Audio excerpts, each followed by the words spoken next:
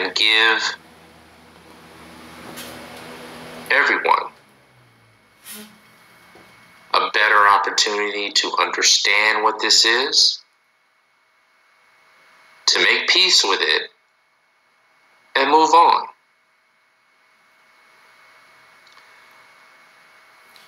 So, if you are ready, I will begin showing you proof of why I have concluded that this situation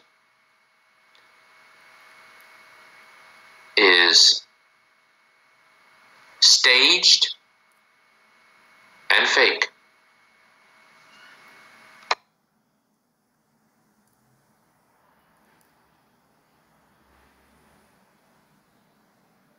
Did you see it?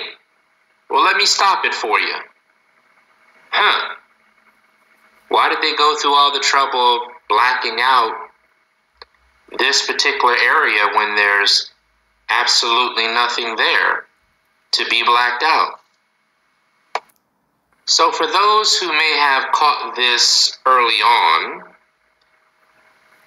a light bulb would have gone off in your head and says, why would they put a black dot there, kind of indicating or creating the illusion that they were covering up a body when there's no body there? That's right, folks. There's nobody there. You want to know why? Because it's over here. Did you catch that? Hold on, we'll pause. Well, looky here. Look outside that window there. What is that figure that you see all in black appears to be sitting on its buttocks on the ground, sitting upright? How about we zoom in closer? And how about a little bit closer? Maybe this will help. Wow.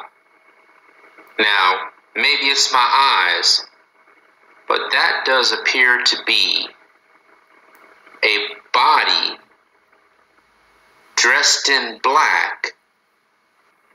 Wow.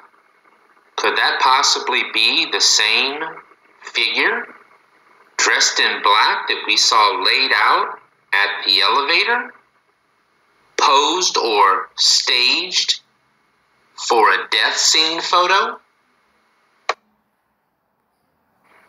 But now, this figure dressed in black is sitting or leaning in a sitting position up against a building on its butt with a bike in front of it. I don't know, maybe it's my eyes, but can you believe what you're seeing? I'm going to leave it there as I rest my case for my conclusion. What say you? Well, I mean,